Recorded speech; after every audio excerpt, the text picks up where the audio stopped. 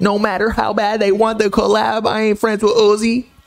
So that's exactly what Yachty said, in addition to some other lyrics that we're gonna go over, because a lot of people in the comments after Uzi somewhat responded, not mentioning any names as he should. He's kind of being like, get down there, little bro, you're not my level, which I would say Yachty really isn't on the same level as Uzi when it comes to numbers, musically, all that. Like, Uzi just had way bigger of an impact, I guess.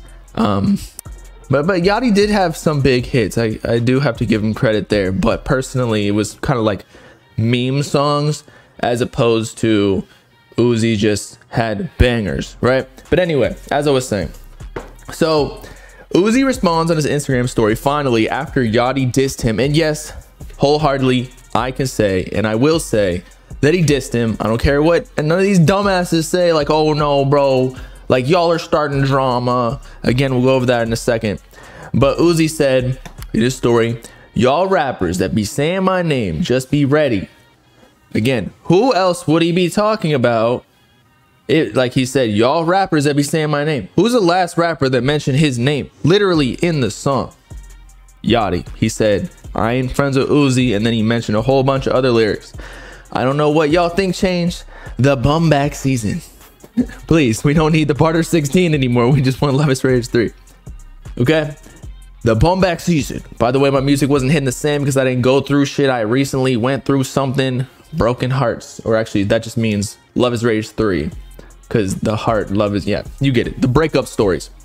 I think yesterday Uzi also mentioned something about continuing the tease Love is Rage 3. Yeah, there we go. On a plane somewhere. Who knows where he's going.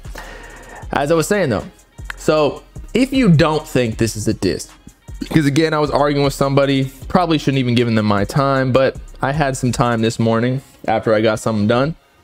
They were like, this ain't even a diss, y'all are reaching, blah, blah, blah.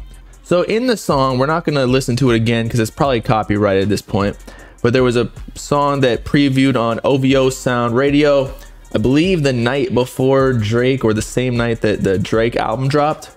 And it was an unreleased track by Yachty called Mr. Fortune. And it said, no matter how bad they want the collab, I ain't friends with Uzi. And then there was like an uncensored version of the song because before it was blanked out. And so now it's clearly he said Uzi. Before we had to like infer it was because Snoopy, Mookie, and then we're like, what other rapper rhymes with any of those words? But then it did turn out to be Uzi. I'd rather go see O at Juvie. I'd rather drink an onion smoothie. I never click up with a goofy. If you're calling somebody a goofy, those are fighting words, bro. I know Uzi's small, but he might dick you down, pause. When it comes to music, Love is Rage 3. What's the last thing? Look, I like the last Yachty album. Like, what did you sell? Like 15K, maybe 30K tops, something like that, if I recall correctly. Uzi could literally drop a SoundCloud exclusive right now and is selling that. Anyway, though, so some more information that I just found out. Actually, maybe I went over this before, but I just forgot. But Yachty was apparently on At the Gates, which was the song that Uzi was on, Drake's song. It was previewed on OVO Sound Radio like a year ago.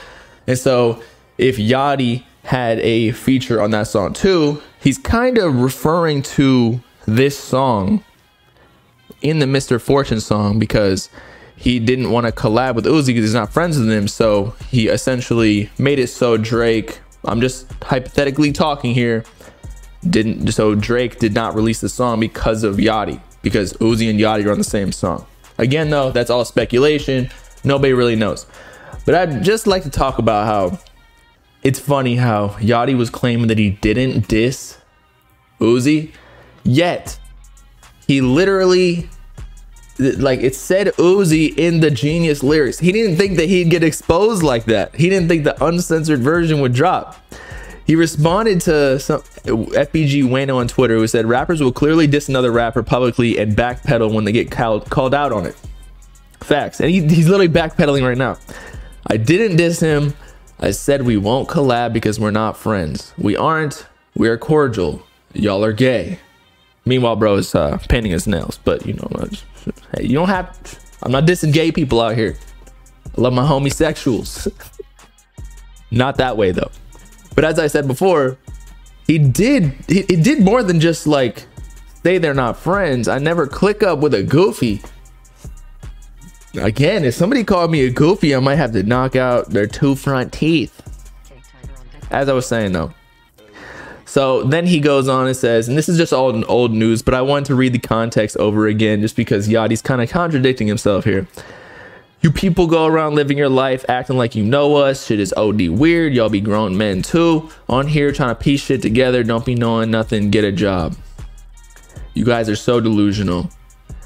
Again, the proof is literally right there. You dissed him. I'm sorry. We're not going to get too far into it. It's fine. I don't really care all too much, but like he's just butthurt a little bit because he got exposed. I like both artists. I would just like to say that. But I do like how Uzi got a chip on his shoulder now. He got dissed by Yachty. By the way, I want to say Uzi's kind of been getting destroyed on the internet the past couple of years, especially with Cardi. I don't know, just the Twitter community favors Cardi, or just social media favors Cardi right now because he's so rare or whatever the reason is. But it's nice to see how when somebody disses Uzi, everybody and their mom was coming out defending him, being like, Yachty, settle down, little bro. Uzi's still a GOAT. You can't touch him. So now Uzi again has a chip on his shoulder. As we said before, y'all rappers that be saying my name, just be ready. He's not even mentioning Yachty. He's like, okay, you want to mention me in your song? Well, we're not going to say no names. We're just going to start mentioning like different types of boats in the lyrics. I'm talking about how he's a pirate now. He's going to start shooting cannonballs all over your girl's face. All that. But yeah, so Uzi's coming back. Hopefully Love is Rage 3 is fire, so that he can shut Lil Yachty up, make him eat his words real quick. I'd also like to bring up the point that Love is Rage 3 is a crucial album for Uzi, and I think we all know it. It's kind of like, I don't know, we've said that about Trippie Redd the past few projects, and he's delivered on some of them, like Trip at Night. And personally, I like Mansion Music, but I know a lot of people hated that. But back to Uzi. So he's kind of gotten a pass just because of how much of an OG and an all-time great he is just from his previous catalog. But like, I think we can all admit that Pink Tape was not his best project. Eternal Take was a great rollout, but I feel like that was better than the actual music itself, even though maybe it's grown on us a little bit. But it just, I don't know, it wasn't as great as Love is Rage 2. Like, we're still playing that to this day. It's still in the rotation, whereas Eternal Take is kind of falling out just a little bit. Maybe that's not even Uzi's fault. Maybe that's just the music landscape nowadays, where if, you know, you have so many albums to listen to every single week or every single month that like you don't have time to sit there and really digest a project anymore. But as I was saying, I think that Love is Rage 3, as he said before, like he has something to prove. Basically, he's actually going through something now, so it didn't hit the same. So I'm glad that he's self-aware enough to know that maybe Barter 16 wasn't the move. Like, it's time to actually have an impactful album such as Love is Rage 3, which is the obviously follow-up to, not the sequel, but the whatever the third sequel is to Love is Rage 2, Love is Rage 3, which had XO Tour Life and some of his biggest hits on there, Sauced It Up. What's the one with Nicki Minaj, The Way Life Goes? Like, again, that's just an iconic album with so many hits on there. Love is Rage 3 though, he needs to come back with something so that there are no doubters. And I think that after people coming back to back up Uzi against Yachty, that's a step in the right direction for me. Like, people want to see Uzi win.